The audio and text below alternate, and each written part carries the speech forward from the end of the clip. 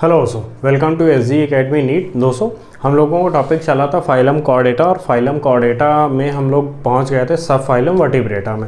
Subphylum vertebrata के जो भी इंपॉर्टेंट कैरेक्टर्स का वीडियो था वो हम लोगों ने ऑलरेडी डिस्कस कर लिया है। अगर आपने वो नहीं देख रखा है तो उसका लिंक आपको आई बटन पे मिल जाएगा, आप वहाँ से जाकर के उसको देख सकते हैं। ठीक है, अब देखिए जो सबफाइलम वर्टिब्रेटा था आपका, तो सबफाइलम वर्टिब्रेटा का आज हम लोग पढ़ने वाले हैं। इसका एक ब्रीफ क्लासिफिकेशन पढ़ने वाले हैं। इस क्लासिफिकेशन से हमको ये पता चलेगा कि हमारे एग्जाम में कहाँ तक चीज़ें आ रही हैं और हमको कहाँ तक पढ़ना है। तो इसी को बेसिस बना करके जो आज का वीडियो है वो है आपका।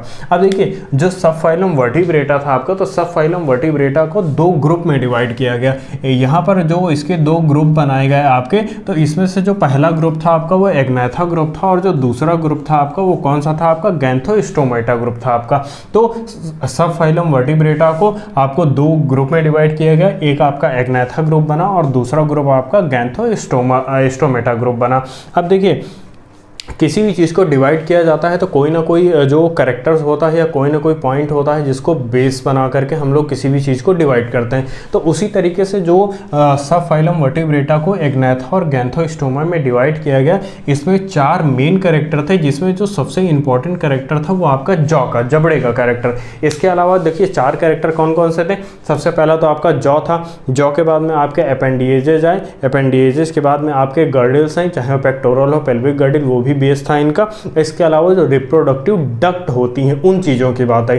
तो ये जो चार की चार चीज़ें मैंने आपको बताई हैं, ये सारी की सारी चीज़ें इसमें नहीं पाई जाती हैं और यहाँ पर ये सारी की सारी चीज़ें इनमें पाई जाती हैं। तो ये इन चीज़ों को बेस बना करके सबफाइलम वर्टिब्रेटा को एग्नाथा और गैंथोस्टोमा में आपका डिवाइड किया गया।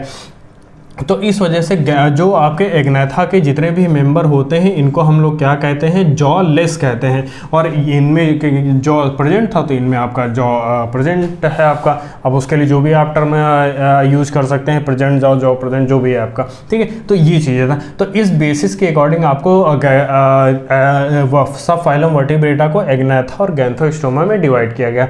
वहीं पर अगर हम लोग आगे बात करते हैं तो जो एग्नाथा था आपका, तो एग्नाथा को आगे चल करके आपकी दो क्लास में डिवाइड किया गया और वो क्लास आपकी कौन कौन से थी, आपकी ऑस्ट्रिकडर्मी थी और साइक्लोस्टोमेटा था। ऑस्ट्रिकडर्मी के जितने भी मेंबर हैं ये एक्सटिंक्ट हैं आपके। प्रेजेंट टाइम में तो एक या दो आपके पाए जाते हैं आपके, बाकी सभी के सभी एक्सटिंक्ट हैं, काफ़ी पुराने थे आपके। वहीं पर अगर हम लोग साइक्लोस्टोमेटा क्लास की बात करते हैं तो इसमें जो ईल लाइक आपके एनिमल है वो आपके सारे के सारे इसमें आते हैं। आपने पेट्रामाइजान, मिक्सिन, इसका नाम सुना होगा, डायग्राम भी आपका आ रहा है। तो ये पूरे के पूरे क्या होते हैं कि ये इनका जैसे माउथ है तो ये पूरा का पूरा इनका एक इस तरीके से स्ट्रक्चर होता है आपका। और इनमें किसी भी तरीके का कोई फिन लाइक स्ट्रक्चर, यानी ये होते तो आपके बिल्कुल स्नैक लाइक स्ट्रक्चर है, लेकिन इनमें क्या होता है कि ना तो जॉ प्रेजेंट होता है आपका, ना ही आपके इनमें क्या होते हैं कि फिन प्रेजेंट होते हैं। क्योंकि जितनी भी मछलियाँ होती हैं उन सभी मछलियों में क्या होता है कि मूवमेंट के लिए कोई हाथ पैर हम लोगों की तरह तो होते नहीं, उनमें क्या होते हैं कि फिन्स पाए जाते हैं, लेकिन इनमें वो भी चीज़ें नहीं प्रेजेंट थी। तो ये इनका मेन कैरेक्टर था। और ये लेकिन इनमें क्या है कि इनका जो माउथ वाला रीजन था, माउथ वाले रीजन में सकर्स प्रेजेंट थे। तो इस वजह से ये क्या था कि ये जितने भी साइक्लोस्टोमेटा के मेंबर थे आपके, ये सारे के सारे किसी बड़े जीव के साथ में या फिर किसी बड़े के बड़े मरीन या फ्रेश वाटर एनिमल के साथ में अटैच रह करके अपनी पूरी की पूरी लाइफ स्पैन स्पेंड करते थे। अब वहीं पर जो गैंथोस्टोमा था आपका, तो गैंथोस्टोमा को आपको डिवाइड किया गया, दो सुपर क्लास में डिवाइड किया गया आपका। जो आपका देखिए गैंथोस्टोमा वो सारे के सारे मेंबर एनिमल थे, गैंथोस्टोमा में वो सारे के सारे मेंबर आए या फिर एनिमल आए जिनमें क्या था, जॉ प्रेजेंट था। अब ये जो थे इनको हम लोगों ने क्या किया कि दो सुपर क्लास में डिवाइड किया। और वो जो दो सुपर क्लास थी आपकी, तो वो पहली सुपर क्लास आपकी कौन सी थी, पाइसेस थी, और दूसरी सुपर क्लास आपकी कौन सी थी, टेट्रापोडा थी। पाइसेस तो जितनी भी तरह की मछलियां होती हैं वो सारी की सारी आपकी यहाँ पर रख दी गई हैं आपकी। ठीक है, इसके बाद में जो भी आप देखिए इसके नाम से आपको पता चला है, टेट्रा का मतलब चार और पोडा का मतलब पैर, यानी कि जिनमें चार पैर पाए जा रहे हैं वो सारे के सारे आपके यहाँ पर रख दिए गए आपके। ठीक है। तो ये चीज़ आपको यहाँ पर ध्यान देनी है कि गैंथोस्टोमा को दो सुपर क्लास में डिवाइड किया गया। पहली आपके पाइसेस थी, दूसरी टेट्रापोडा थी आपकी। पाइसेस में आपकी 3 क्लास बनाई गई हैं आपकी, और इन 3 क्लास में कौन सी थी आपकी? सबसे पहली प्लेकोडर्मी। प्लेकोडर्मी में एंशिएंट फिशेज आती हैं, ठीक है। इसके बाद में आपकी बनाई गई कॉन्ड्रिक थी। जितनी भी मछलियाँ जिनमें एंडोस्केलेटन कार्टिलेज का बना होता है, कार्टिलेज जैसे हमारे कान के जो बाहरी कान की जो बनावट होती थी कार्टिलेज का ही बना होता है, तो वो आपकी किसकी होती है? कॉन्ड्रिक थी। वो यानी जिनमें कार्टिलेज का बना हुआ एंडोस्केलेटन था, वो सारी की सारी मछलियां कहाँ पर रखी गई? कॉन्ड्रिक थीज में रखी गई। सार्क एक अच्छा एग्जांपल है, याद रखिएगा।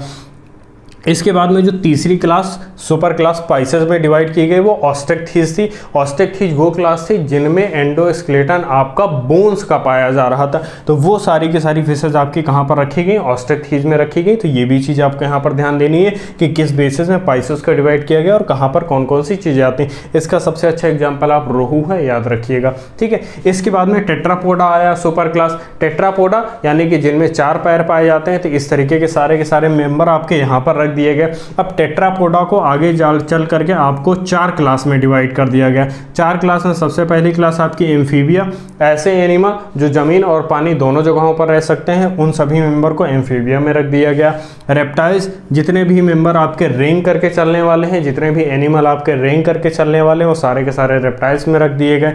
जिनमें आपके फेदर्स पाए जाते हैं, ठीक है। ऐसा जरूरी नहीं कि एप्स में पाए जाने वाले जितने भी मेंबर या एनिमल वो सारे उड़ सकते हों। इसका सबसे जो इनको डिवाइड किया गया था वो फेदर्स के बेस पे डिवाइड किया गया था, ना कि उड़ने के बेस पे डिवाइड किया गया था, ठीक है। क्योंकि उड़ता तो अपना चमगादड़ भी है, लेकिन चमगादड़ यहाँ पर आता है आपका, ठीक है।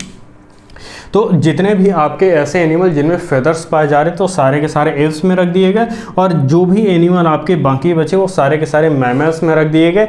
यहाँ पर आपको एक चीज़ ध्यान देने वाली बात ये है कि ये जितने भी मेंबर हैं आपके, ये अंडे देते हैं, ठीक है। तो ये आपके क्या करते हैं कि अंडे देते हैं, और ये आपके क्या करते हैं कि बच्चे को जन्म देते हैं। तो ये चीज़ आपको यहाँ पर ध्यान देनी है, ठीक है। इनमें कुछ एक्सेप्शन है, जब हम लोग आगे इनके कैरेक्टर्स को पढ़ेंगे तो वहाँ पर हम इनके एक्सेप्शन को भी याद रख लेंगे।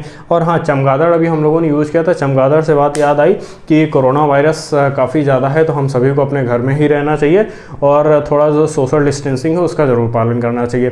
तो आज के वीडियो में हम लोग सिर्फ इतना ही रखते हैं, क्योंकि आज का वीडियो हमारा इस बेसिस इसको ही मेन नज़र में रख करके बनाया गया है कि सबफाइलम वर्टिब्रेटा को कहाँ तक क्लासीफाई किया गया है और हमको आगे क्या क्या पढ़ना है। तो इन सारी की सारी चीज़ों का ये पूरा का पूरा था। जो हमारा अगला वीडियो आने वाला है, तो अगला वीडियो हमारा आएगा एग्नाथा का आएगा, और एग्नाथा ही हमको आगे पढ़ना है। अगला वीडियो आपका हमारा एग्नाथा का आएगा। एग्नाथा के बाद में हमको पढ़ना है गैंथोस्टोमा पढ़ना है। गैंथोस्टोमा के बाद में हम पूरा का पूरा एक वीडियो पाइसेस का करेंगे।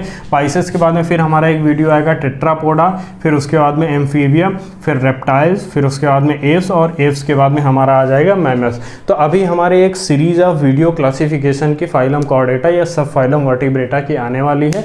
तो ये इसके इन सभी के लिए अपडेट्स के लिए आपको हमारा जितना भी सोशल मीडिया हैंडल है, जिनका लिंक आपको डिस्क्रिप्शन में दे दिया गया है, तो आप जा करके वहां से हमारे पेज को, हमारे चैनल को लाइक और सब्सक्राइब ज़रूर कर लीजिए। और हाँ, यूट्यूब में हमारे चैनल को सब्सक्राइब करने के बाद में बेल आइकन ज़रूर प्रेस कीजिएगा, जिसकी वजह से हमारे हर एक वीडियो का नोटिफिकेशन आप सभी तक आता रहे।